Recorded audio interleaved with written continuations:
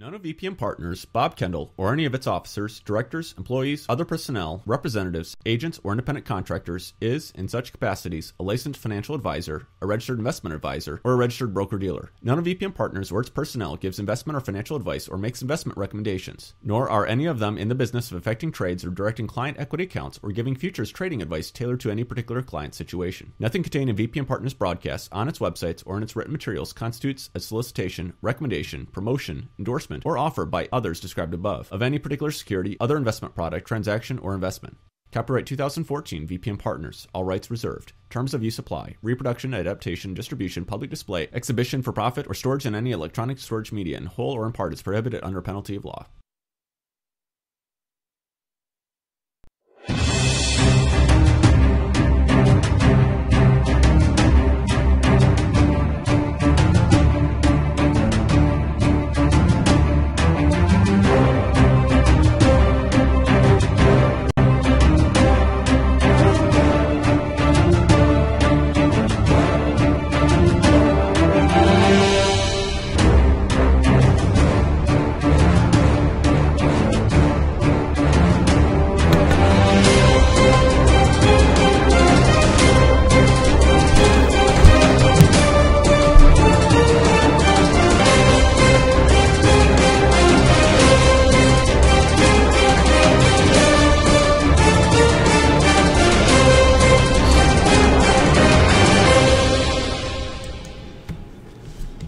Good morning, everyone.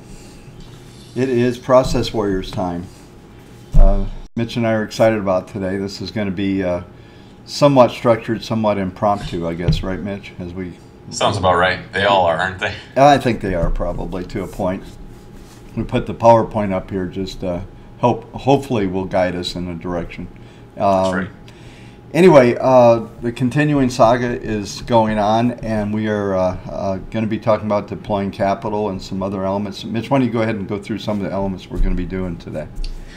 Well, like you said, all that we've talked about right now up until this point has been all about how to get us to the point of actually deploying these strategies into account. So what we're going to be doing is talking about the considerations that you need to make when it comes time to actually deploy strategies, whether they're brand new strategies, whether they're brand new clients, whether they're new money of existing clients coming in. We're going to be talking about all the different facets to this. We're also going to talk about how to merge some of these strategies. So we've hinted up until now that you do have the ability to take, let's say, two different models and splice them together and then take them to your custodian. So we do have a tool that will very easily do that for you.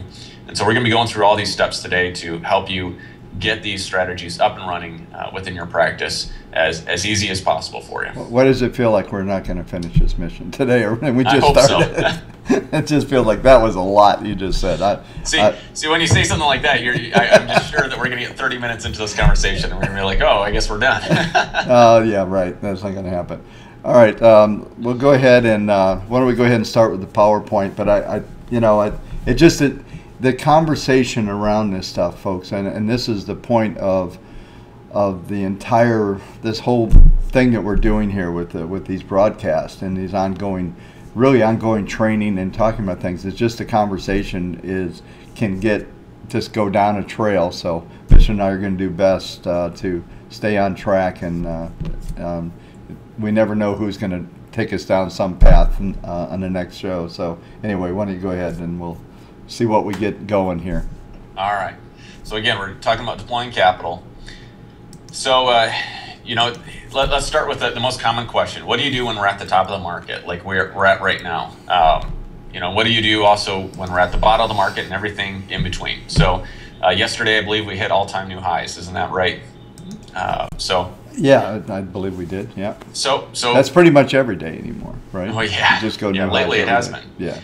Let's do a little bit of story time here. I think back to a conversation we had with an advisor who he had gotten either some new clients or had a new strategy, and when it came time to actually deploy that strategy with his clients, he kept seeing the headlines that, all right, we've hit an all-time new high, and this was at the beginning of the year last year, right after we had recovered all the losses dating back to 2007. And then I probably put in commentary that the death pattern was unfolding. You got it. Yep. I think you know where I'm going with this. I do.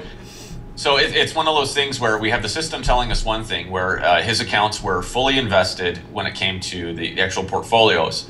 The commentary on the side that you put together said, watch out for this death pattern. And so what the advisor did is he did nothing. He sat on his hands and thought, well, I'll wait for the dip. And so what ended up happening is about 6 months went by before he finally reached out to us and said, well, what should I do? And by that time, he had already missed the vast majority of the run-up of the market for last year. And he was left with the question of, all right, now that the market's gone up another 12 percentage points or so, what do I do at this point? So I thought it'd be good to delve into this right now. What do we do, Bob? Well, I think part of the problem is, and sometimes I get frustrated with commentary, even though I know when I was talking about the death pattern, we're still talking about the market continuing on. People, let's face it, there's so many blog sites out there. You read the headlines and you go to next. You don't ever really read the story. Right. You don't hear all the details that are necessary. It's sort of like how the world has evolved. It's Twitter. It's 25 words, and that's all you read. You never actually click on the story to see what the story was about. And it's a continuing issue with society today, I think, and just how we respond to things. But from the standpoint of, actually, I have to find this thing. I thought I had found it. I moved last year, and just about everything I thought I knew where it was is in a box somewhere hiding from me. But there was a white paper we did many years ago was on this subject, and it was fairly deep from the standpoint of, okay, what do I do? Okay, do I deploy half of the money and then find a way to bring the other half in? Do I deploy it all just at any time I get new money? And I guess we'll try to contrast. It's really about new money when you're deploying anyway. So, or do I try to time it somehow and wait for a dip? And that came up with the worst idea, because what's a dip? And you never get one when you need it, right? So the market keeps going away. So now what? Well, wait for a dip. I'll wait, and you end up with your customer money not exposed. And there's several things that happen in this scenario. I think when you're looking at deploying this capital, is the fear that if I deploy it today, the market's going to go down and this brand new client's going to have a bad experience. And there's no way, you think about it, so forget that BPM exists and go back to modern portfolio theory. What would you do? You'd deploy the money. You wouldn't even think about it. Every day's a good day, right? And you just don't think about it, tell the customer about long term, blah, blah, blah, and you go on. You go to the next client and find some mutual funds, you throw them in there, and that's it. So one of the anxieties that I see is that VPM brings in this some sort of anxiety, because there is a timing element to it, that somehow there's something bad that you can do. And this white paper that we wrote, the hypothesis of all the work that we did in looking at different ideas was just put the money to work. And it almost doesn't matter where it is, to a large degree, when you're looking at, should you be deploying this capital fully or partially. There's just no way to figure that out. I mean, I feel like I'm a pretty decent analyst, and I can't figure out which are the good days and bad days to do that. And there's some other things I think when we'll bring up VPM 2.0, but there's some other things that you could talk about. Current situation is that you are. You've got to look at a couple things. What are the duration of the trade? So let's say you bring up your portfolio and this thing's been long for 2 years, and the market's still going up. Does that feel more dangerous? Yeah, because the portfolio's long in the tooth. There's points in time where you can make a lucky shot and not put the money in. But really, and we talked about this, 4 or 5 shows ago, looking at rolling return, looking at 1 year expectations, starting to build some sort of story around deploying the capital at any given time. That's why we put that 1 year, 2 year rolling windows there, so you can start to see what kind of exposure you're taking at any moment in time. And that's probably, we'll have to bring up a portfolio and probably discuss that, Mitch. So you have some thoughts on this as well? Well, I mean, it's just that. I mean, what you've hit on a couple different points. Like, how do you know that like last year in this case with the advisor, how did we know that it was going to be, just somewhere going up further up the market as opposed to actually having the market roll over. Yeah. And I think a lot of that anxiety does unnecessarily come from just that shift in thinking of the always invested strategy to this more active approach where there is some timing element in play. I will say, one of the strategies that I use for my own money is what I've nicknamed the Matador strategy, which is using UPRO. So it's a leveraged ETF strategy. And the last bit of that had a signal this week to go ahead and buy. And so here I am. I'm buying at least a portion of my assets in UPRO because the signals tell me to do it. It's got a great track record. And I realized I pulled the trigger on a 2 times or 3 times leveraged ETF on the day that the market hit a new high. And I'm okay with that because I know that there's, we're going to be going up higher. Now, in this case, that's how the strategy calls for it. There's going to be those times where I'm going to be deploying going into the top of the market, and there's going to be other times where I'm going to be sitting on the sidelines waiting for that next trend. Well, I have another tool I want to show everybody you can actually use. It's called a crystal ball. It's right here. And the crystal ball, mine doesn't work very well, but maybe you can get a better one. It was pretty pricey for a pure piece of crystal like this, but that's the problem, is you're guessing. And so the only way to come across and do this right and to do good by your clients and do good by your business is to have an actual strategy that works. And I think if you go look at, and when we go in and look at some of the 2.0 stats and stuff, and you start to look at the actual rolling returns, we can develop a concept of what you're going to do. And one of the things in deploying capital, let's say, for instance, even a Global Equity 4, we're pretty much fully invested again as of yesterday. Right. And so you look at the duration, you got half of the portfolio is new, half of it has been on for a while.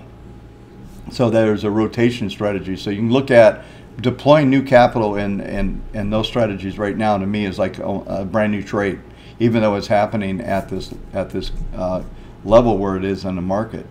So you just want to be able to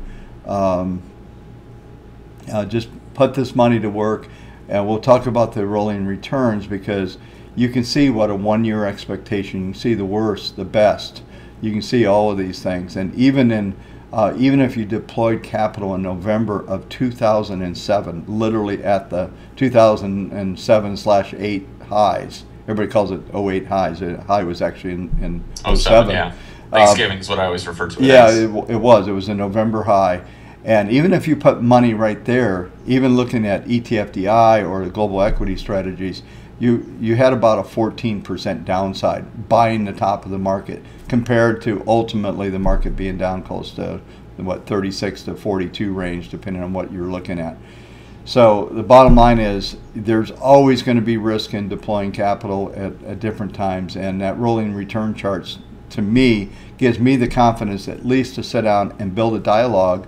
If we were talking to you and your brand new advisor, just looking at a new strategy you have, that's exactly how we would approach it with you, is to look at those rates, at where you are, and also I talked about one of the things.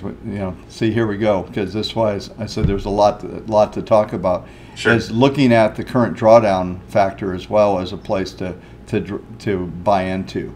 And chances are right now there's probably not a lot of current drawdowns at the moment, but there's certainly that's another factor to look at. So when we get over to 2.0 and we're looking at this stuff, we'll go on. Okay.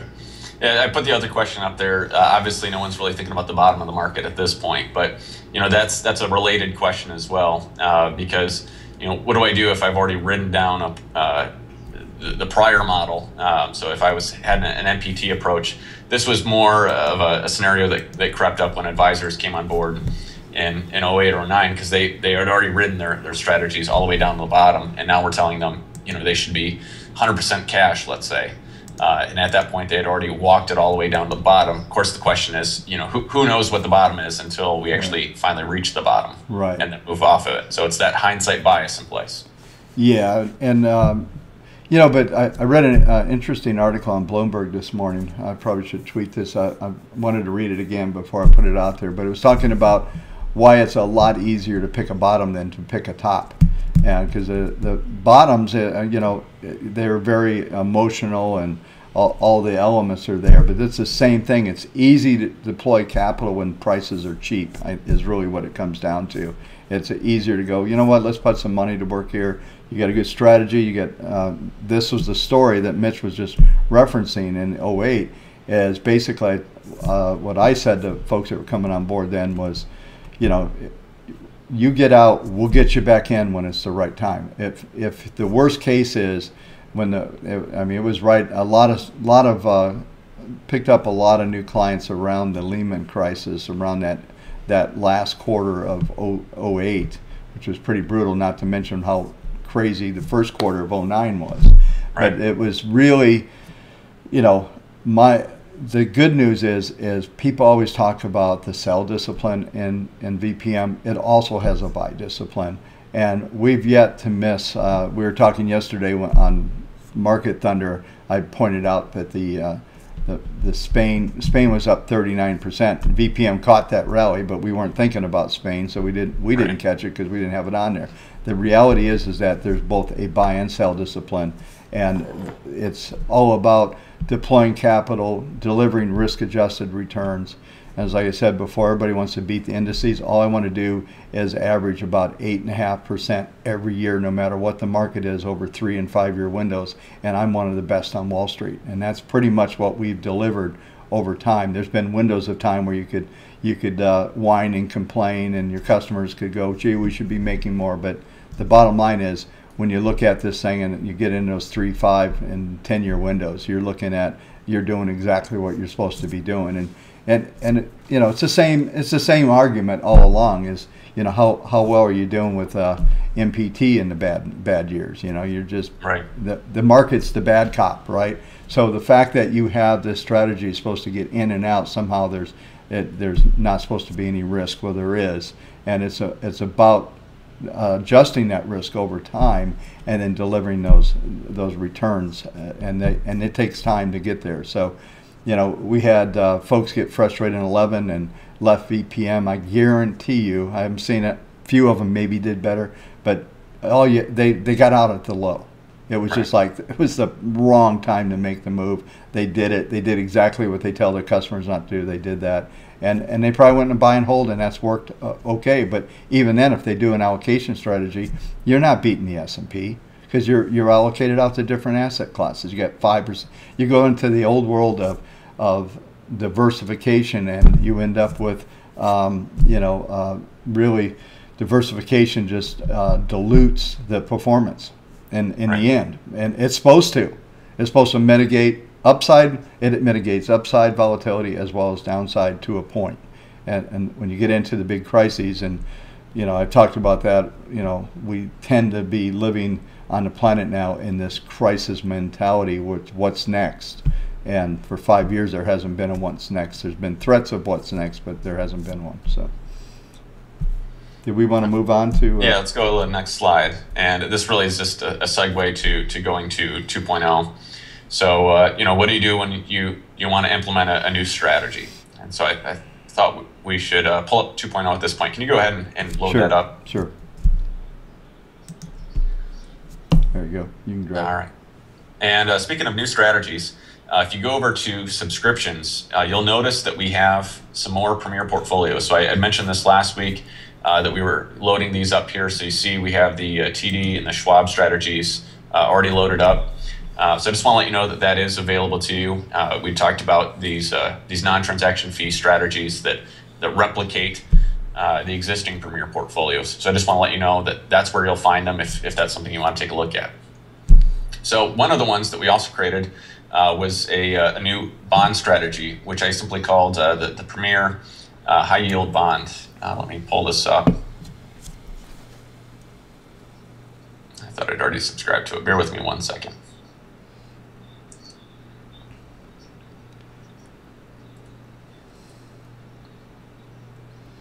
There it is, Premier High Yield. It's the only one you didn't subscribe to. The only one I didn't subscribe to, of course. That's how it goes.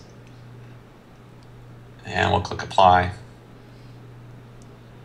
And there we go. So here we have a Premier High Yield. So this is a bond strategy. As the name implies, we're using 5 different bond funds in this. And what it's designed to do, all these funds have been around since 2000, so I just loaded these up. It's got one common goal, which is participating in high yield bonds, and we're just letting VPM work with this. Notice so we put in 5 funds, not 55. That's right. Even not then, every bond fund on the planet. Even then, you could probably tame this down a bit if you don't need this many bond funds. But I thought this is a nice mix of different fund families with their high yield bond funds. Here we have this brand new strategy, Bob. We want to get it up and running. What are the considerations that we need to make at this point? You see that we're already 96% invested in these bond funds. So what should we be aware of? If we want to first thing I always do, I'd always want to be over here. I think I can get it on the screen and still show what I'm doing. Yeah, I'm not in the way. You might be in the way. So I might be in the way. Yeah, let me move you out of the way for a second. But so what we have, the first thing I always look at is the trade profile. So I'm going to get, there's a couple of elements here. I don't think we've talked a lot about the stats up on the top. We've talked a lot about the histogram, but we really haven't talked about a lot of the elements on the top here, which is trades per week, but more importantly, average current duration. This thing is pretty long in the tooth. Average days long is 158. We're 228 on this. This is somewhat interesting on as far as this goes. So we are long in the tooth, and you're going to see, although some of the positions here are still in accumulate, current's 159, average long 281, 185, 275, and this is the one's probably kicking things over. It is. What is that? What is that symbol right there, Mitch? NTHEX. Let me pull this one up again. Yeah, so it's in a hold, but it's been long for 438 days. That's 2 years and change. Let's bring up the chart on that real quick. But I think when you're looking at that, yeah, this thing. Would you put a money fund in there? Just give them a hard time. Northeast investors. We told everybody not to do that, so he puts one in there. But no, this thing is just roaring up from, substantial move here. And anyway, yeah. So that's the only symbol that's long in the tooth, and the trend is firmly in place. It's doing. If you've watched Market Thunder, you understand probably how the PPMs are used, or how they function within the trend following viewpoint that VPM brings in. So yeah, so first thing, looking at that, average trade longs per day is 3. We right now have 4, so we're a little bit above that, which tells me that the capital is being deployed pretty heavily here. So we're looking at, as Mitch pointed out, 96% invested. And this is kind of interesting. So here's the other thing I want to look at. And we were talking about the drawdowns. The average drawdown is it's crazy, 0.64. So 5/8 of 1% is the average drop in the equity before it makes a new high. So each one of these, it's measuring each one of the wiggles in this chart. There's a couple that are bigger.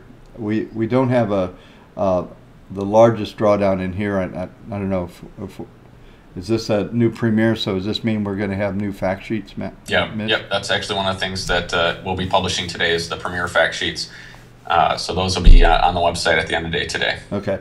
So anyway, this is pretty interesting. We got and we're talking about the rolling returns here. So we're looking at the best on this is 47%. The worst was 9%, and the average is 6.16%. And these are all total returns on this, right? Correct. Yeah. Yep. Yeah. So we're looking at standard deviation of 10. So I guess if you came in and stubbed your toe, you could end up with a -4 plus 16 kind of range with best bet of 6.16 and your average return. And I'm going to toggle over here, just get some of the stuff off so we can see this a little bit bigger here. notice if you look at the 1-year rolling returns, you can see these are looking back. So January '09 is when this money was made 41%. So it depends on, so it's a 1-year look back from the point that you're looking. But you can see, look at this, 8, 7, 6. I mean, this thing's real consistent at generating somewhere between 2 and 6% return, and it's a high yield bond fund. So that's pretty good, especially if you've got income clients that looking for income. That's pretty steady Eddie, I would say. Yep. So this is what you want to see. As Mitch mentioned earlier, we are putting out more of these premieres. Is we're finding that. I think we're finding that there's a lot of errors being generated out in the field, so we're being more proactive about building strategies that we know have been reviewed properly and that you folks can deploy out there, and you can take our ideas and build off of them. That's part of what it's there for as well. So, Mitch, you go ahead. If let's say I have this portfolio, I think it looks great. I want to deploy it in client accounts. What concerns should I have? I mean, should I just take the existing bond strategy that I have right now and just dump it completely over to this, or what should I be doing? That's a whole nother question, because that's transitioning money. It's not it's deploying, yes, but it's also making decisions about what to do. And one of the things that if you owned a bunch of bonds, I would say no, don't do that. Okay. What I would do is put those bonds, hopefully whether they're funds or ETFs or whatever they might be, put them into a watch list and let VPM tell you when to get out of those. And then when this strategy would, hopefully there's some relevance, bonds are all going to roll over together, and you would deploy this capital once you've gotten out of the funds. There's no reason to buy one bond fund and flop it over for another. Too confusing to a client to try to do those kind of things. That would be my opinion. What about the scalability factor? Let's say I have a client that came on board with a number of different bond funds, or let's say I have a dozen clients that have come on board in the last couple months, and they have various different bond holdings from other advisors. And when they came on board, what's the best approach? Do I just simply put them on a watch list, or do I just do a hard stop and start with a new strategy? If you walked in my office, I'd probably blow them all out and just switch them over so it'd be easy to run. But it really comes down to what you're comfortable with. It comes down with the nice thing about this strategy, I want to go back to, is, as I mentioned, it's got a very low volatility from the average drawdown. And let me just get over to the summary here on this. I want to see what the current drawdown is 0. It's at a new high. So this thing is only going to drop 0.75% on average. So if you saw it at 0.75% or more, that's a bonus to put this money to work. So you can flop them over there if you, from a scalability standpoint. If you get, you can really mess up your practice, especially if you have some good traction. You're bringing in new clients, and you get this whole big thing. You're watching all these watch lists and trying to manage assets that you don't want to. That you're just trying to get transition. It really depends on, I think you have to look at taxation issues and other things that are going to affect the account, because you just can't do things just to do them. You've got to make sure you've thought through all this stuff. So maybe you end up with being able to deploy the bulk of the capital, maybe flop it over to this strategy. It's really, I think there's a lot of individual decisions that have to be made there to make that work. It's not a cut and dry, do this, do that kind of thing. Right. Because the question, it's one thing, let's say the client brings in new money on the account, deploy it, okay? No, it's a no-brainer. But if you got a new client, you got a new relationship, you're looking at tax efficiencies, you got to look at the conversations that you're having with that client, the amount of money and the impact, the true impact on their account from all different aspects, I think. Yeah, and I would agree with you on that. Obviously you don't want to create an undue tax burden when it comes to deploying whatever their existing assets are, however they're currently allocated, whether it's with a number of funds, if it's a similar strategy. One thing that I would mention, though, is if you were to be working with a third-party money manager. Let's say you were transferring a current brokerage account into some sort of third-party money managers. They're not going to be doing that. They're going to go ahead and just deploy it right to whatever their current holdings are, because that's what they do. I mean, you're currently taking whatever the strategy is right now, and you're giving it over to someone else, and they're going to run with and you know why that's comfortable for a lot of advisors, because they didn't do it. Right. You know? Well, that's the other thing, is So, it creates a nice line of demarcation to be able to say this is the old approach, this is the new one. I've always leaned towards doing that hard transition, so long as there isn't serious tax implications to it. Just because it puts a clear line between the old way as well as the new way, and then you're not having to explain away maybe some other advisors' past decisions, right. Because if they're funds that you're not accustomed to.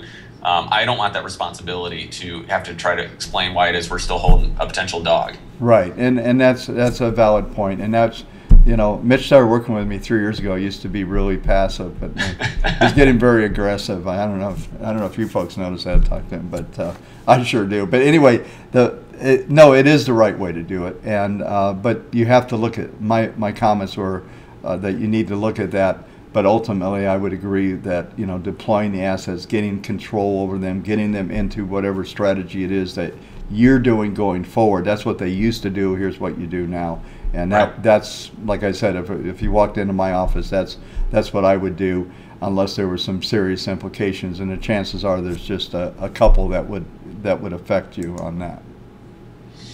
Toggling back over to the PowerPoint, if we could hold on one second. Okay. So we've already answered some of these questions. So we already just touched upon the new account. So here we have here's what we just talked about: account transferred in with the number of current holdings. Of course, the easy one, if it's 100% cash, you got to deploy it.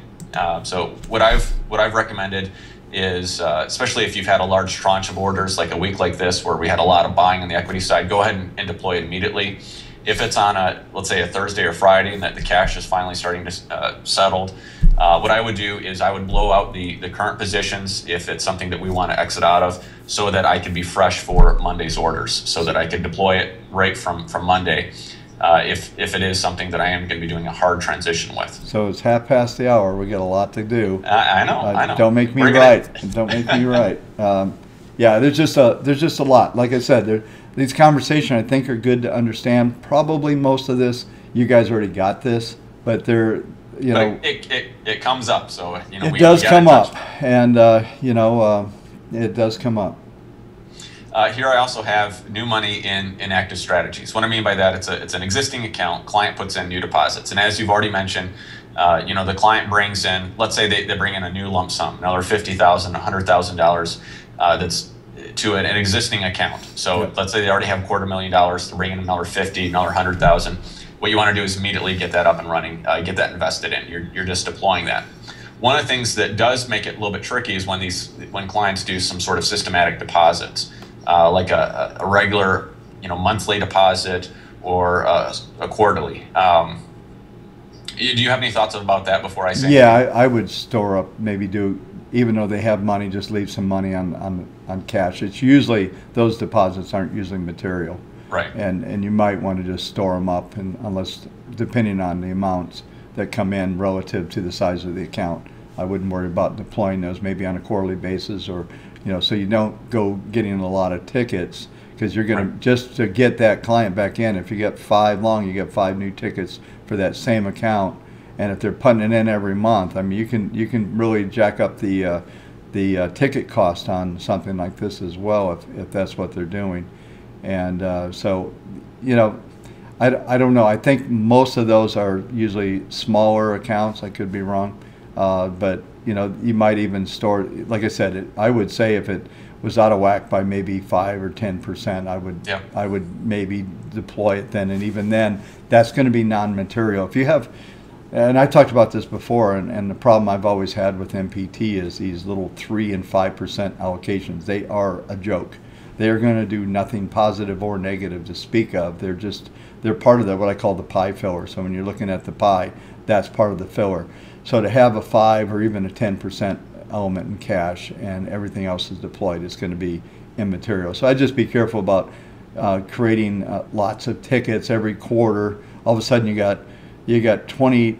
Let's say it was long the whole time. You get 20 new tickets that you did, plus whatever you had to do to authenticate the process, and you're probably getting in all of a sudden like 40 trades on a small little allocation.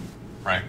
Yeah, and this is something that I did have to deal with years ago, and the reason why I mention it, as you mentioned, the process that we always put in place, and again, this is coming back to making sure that you have a process.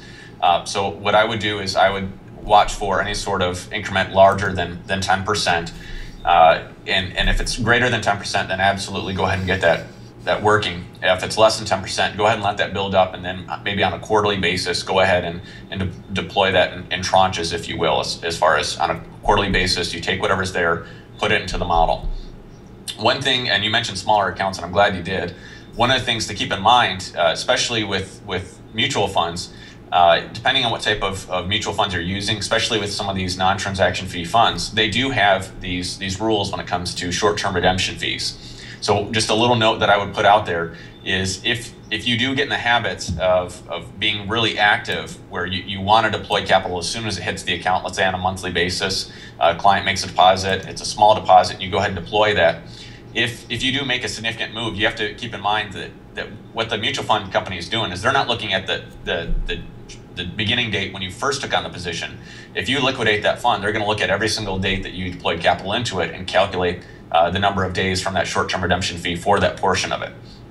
So what I'm trying to say here is that if you go ahead and deploy capital and then 1 week later you liquidate that fund because you're trying to match it up to the current trade, you may run into a short-term redemption fee for that portion because it is a new trade on that. So it's just one thing to keep in mind.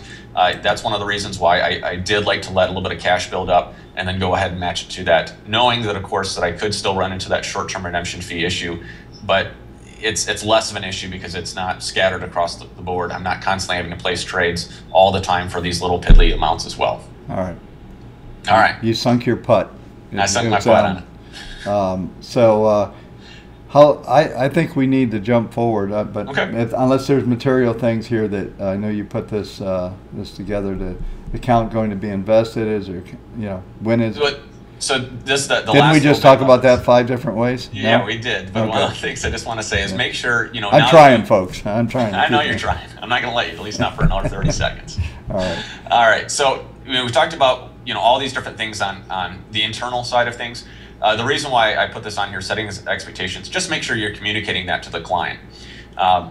It's very important that you tell the client what it is you're going to do with it, not just have your own rules, because if the client isn't given expectations, they're going to be left to have their own expectations. And the reason why I am a little bit passionate about this is because years ago I did have to deal with what could have been construed as a complaint because the client felt he spent too much time on the sidelines in a rising market environment. So this is back in 2009, 2010. There was cash on the books. He got upset.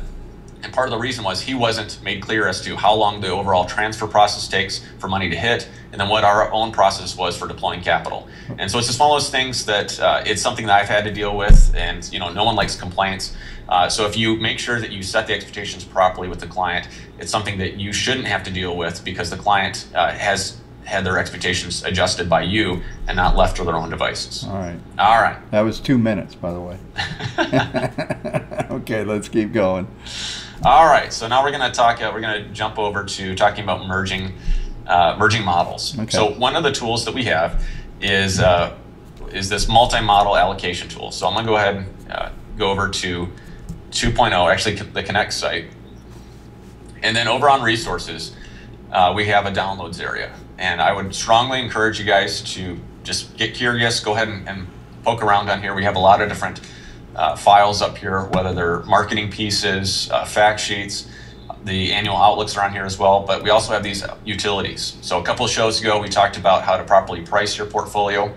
One of the other things we have on here is this multi-model allocation tool. It's a mouthful, but what it is, it's a glorified spreadsheet so that you can merge strategies. So let's say you have your global equity strategy 4, you have this brand new high yield strategy, and now you want to put them together in one client account for suitability. Well, here's a simple tool to be able to do that.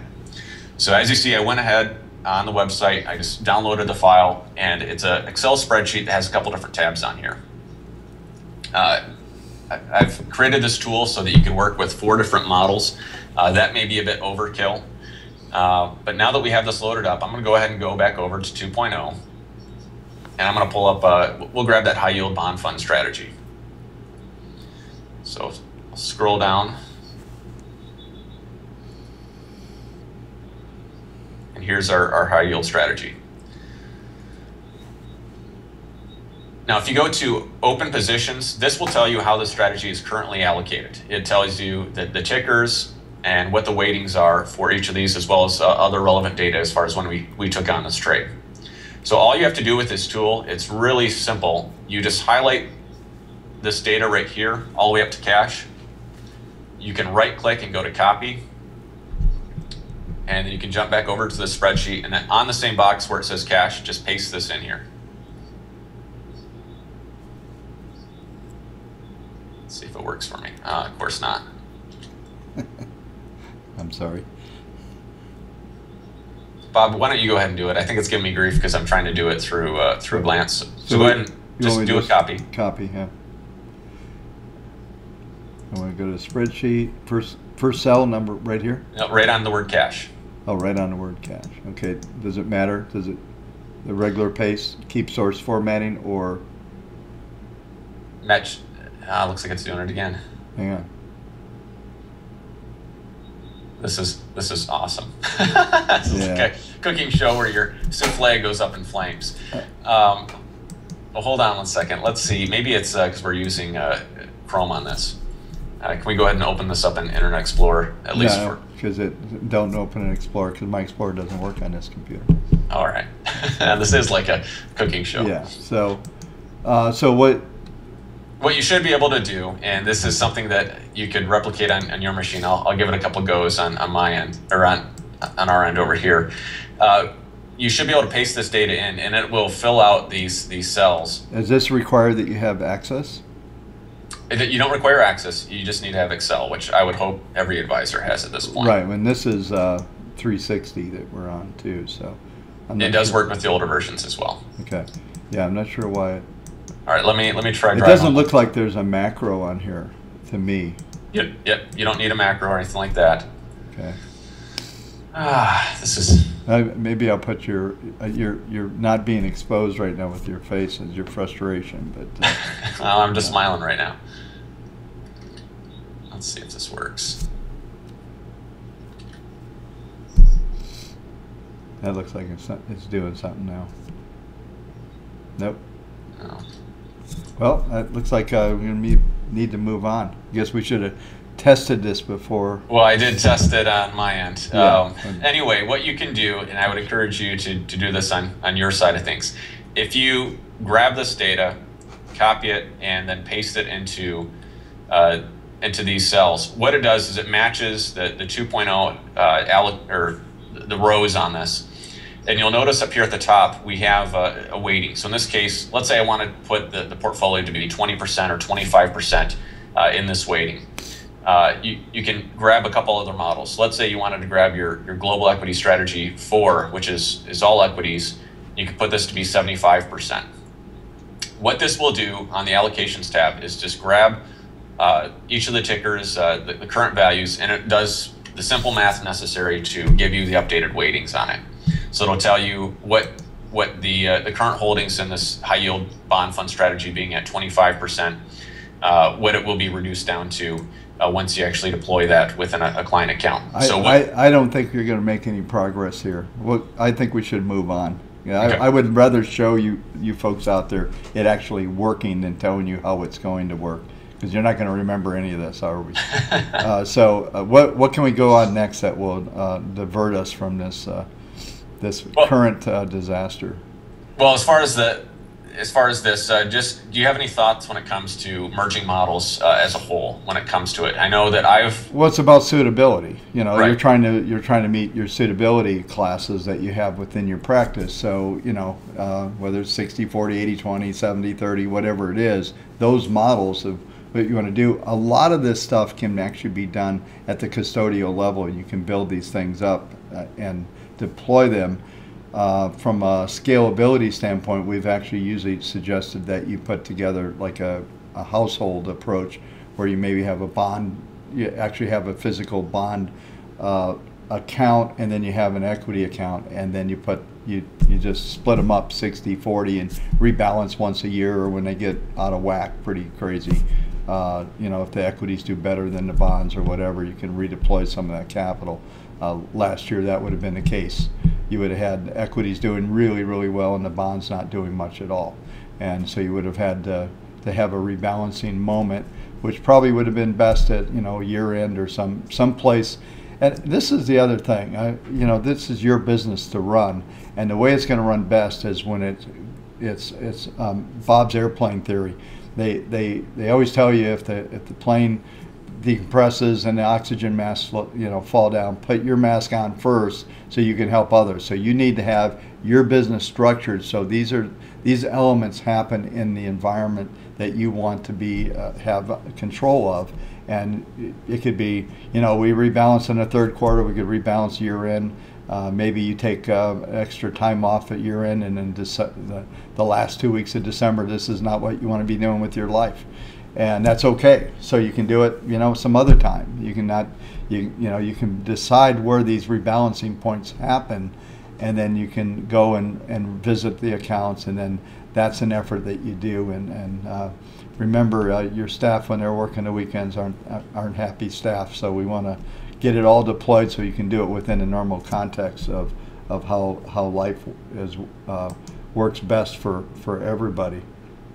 Yeah, and I know this is more of a greater concern where the custodian charges a per account fee, and I've always been a big advocate. I know you're a big advocate of just keeping those strategies separate. Yeah. Again, we've talked about this before, but it comes down to, what's your benchmark? How do you know that strategy is doing well if it's doing 8% or 10%? Yeah, you got them blended. You don't know what you have. Because you're trying to benchmark that against something that doesn't exist, because there isn't some sort of risk tolerance blended benchmark that clients commonly refer to. They're looking at a couple of things. I don't know. Can you do anything like that in like VDOS, where you could try to do a 60-40 index, but 2 indexes on buy and hold, and then you can. And that's exactly it. That's what I've done before with advisors. Is I'll create a custom portfolio that's buy and hold, just like you said, 60-40, 70-30, and I'll grab the S&P ticker, and maybe I'll grab a bond aggregate index, something like that, to say this represents that type of strategy. Yeah. But even then, I mean, it's still sort of this vague thing, because the clients don't hear on at the end of every day on the news what the 70-30 risk tolerance benchmark did today. They hear about the market, and then what the market is, it's the S&P, it's the Dow, it's these commonly used benchmarks, even though it's completely separate from any sort of strategy that they're actually using. Right. So I guess we'll move on in our PowerPoint. We got 12 minutes to go. I won't say I was right. No. Well, we did get through. Well, if we were still on that, we wouldn't be close to it. We'd even be further down the trail. Further not down the trail. Anyway, how many models should be in one account? Have you discussed that? Because Yeah, and the tool does accommodate 4. I think that's overkill. Having 4? Yeah. Certainly merging 4. It's one thing to merge 2 strategies, maybe 3, where you have your core, which is your equity side, you have your bond side, and maybe you have some sort of alternative basket. We put the 4th one in there just so that we'd have room, but really when it comes down to it, you really should be keeping these separate. Maybe your strategy is confuse your clients, and then just have so much stuff in it, I can't figure out what you're doing. That's what will happen ultimately. That's why we've always you have a 2-sleeve or 3-sleeve approach to this. It's going to be really clean. It's going to be really easy for most clients to understand and comprehend what you're doing, and when you do break them out, they can see each component. And then you can combine them in the household to show them what that overall returns are. But at least they go, hey, our equity component is doing what it's supposed to be doing. Our bond component, all those things are pretty important, I think, to have that perspective from that standpoint anyway. What we also have down here is presenting the strategies. So when it comes down to actually presenting this, as I said before, we're going to be putting out these fact sheets at the end of the day today on the Premier side. I'm just going to go ahead and show you where you can find these. Yes. Go ahead. So sure, we can do this in 9 minutes. Sure, we can. We could do it in 2 minutes. Oh, sure. Go ahead and if you could, jump over to Connect. Okay.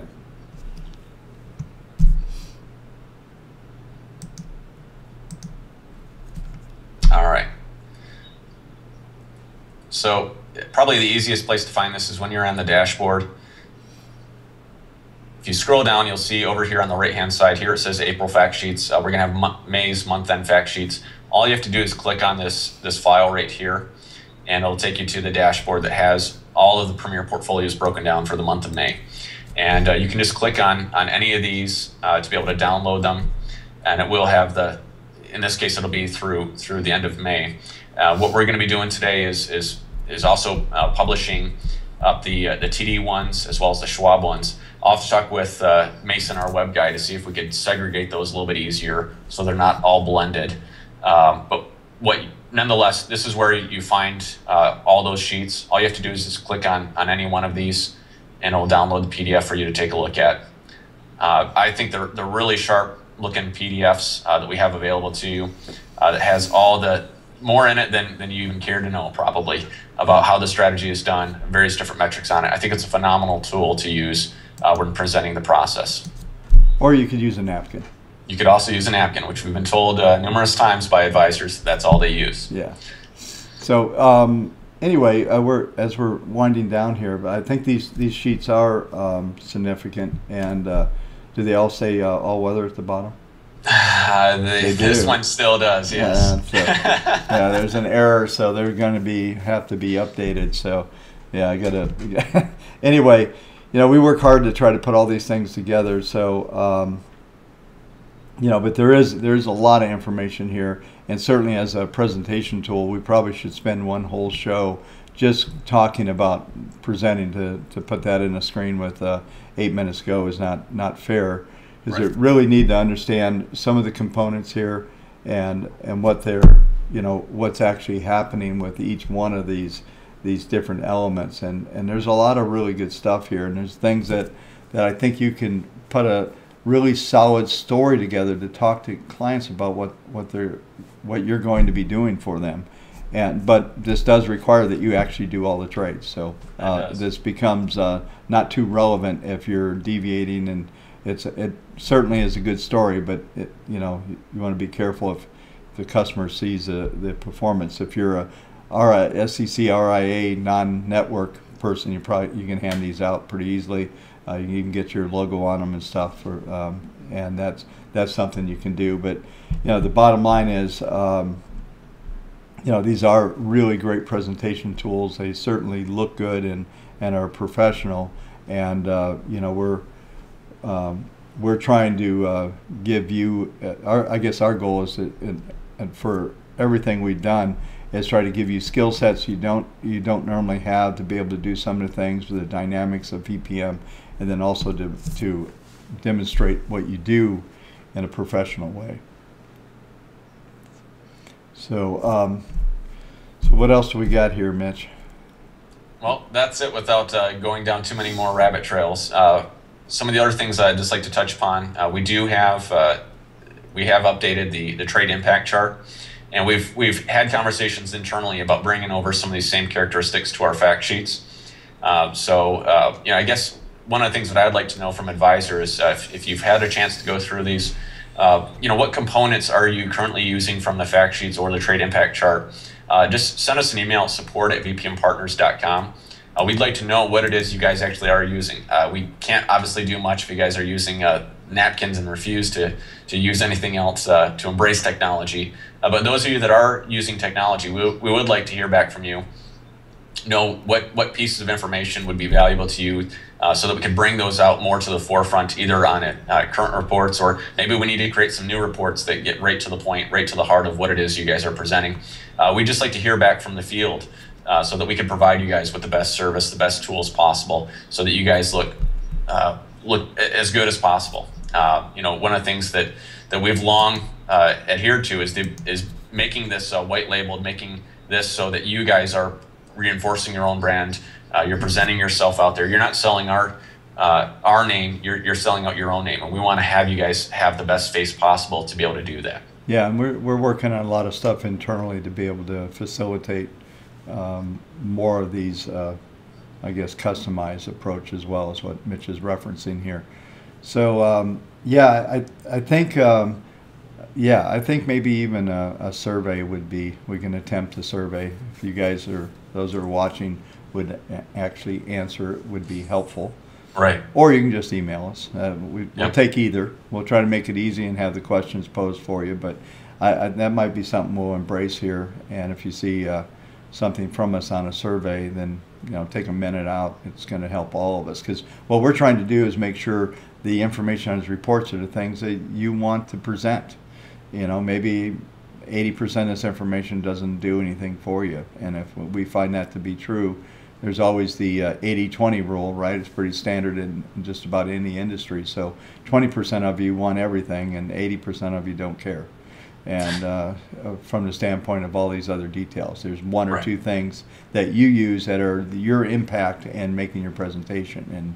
And I sat on your side of the desk for many years, and that was I had elements that I felt was important. I was doing the rolling returns back in 1983, talking about this. I ran Commodity Trading Advisor and other types of management that we ran, and those rolling returns were key to our presentation. So when I built VPM, I had to have rolling returns because I know how powerful they are to demonstrate and to build appropriate expectations by clients, and especially when you're running a commodity strategy, I probably should have stayed in that business because everybody owns commodity futures funds now. I got out right when the turn was. I actually got out in 2000. I was with two guys from First Boston, Credit Suisse. We started CTA. We just weren't getting the traction, and right after we closed it down, everybody on the planet wanted to own commodity future funds. So it was interesting.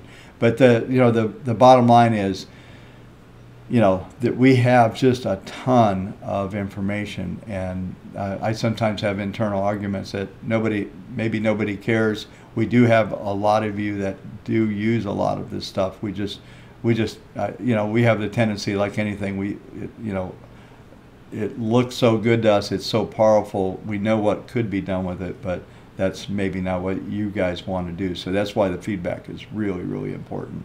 So we aren't spinning our wheels over here and trying to do things that no one actually cares about. That's frustrating as well. It is. So we have a minute and a half. So let's move on, and I guess we'll close out this show. We will come up with a better demo on Thursday. We'll make sure it works. Sure, it's something to do with my computer, something not being enabled or something, I'm not sure. But anyway, the goal, once again, of this show is to continue to have a conversation about using the product, about understanding exactly what's going on. So this is meant to be conversational, these shows, so that you can actually figure out, grab elements and things that we've said. I have had some pretty good feedback from some folks at several of these shows. They've gotten little bits of information that just made a huge impact on what they're doing. So, as always, we appreciate what you guys do for us, and we try to do the best for you. We wake up every day trying to do that, and with this 5 hours of broadcasting that we're doing, it still feels really good to me. I'd like to see our viewership up more than what it is, but it still feels good from the standpoint I feel like we're getting a conversation out there to a lot of you and getting an impact that a lot of you are hearing things that you may never have heard had we not done this. And so for that, it's very valuable, at least to us.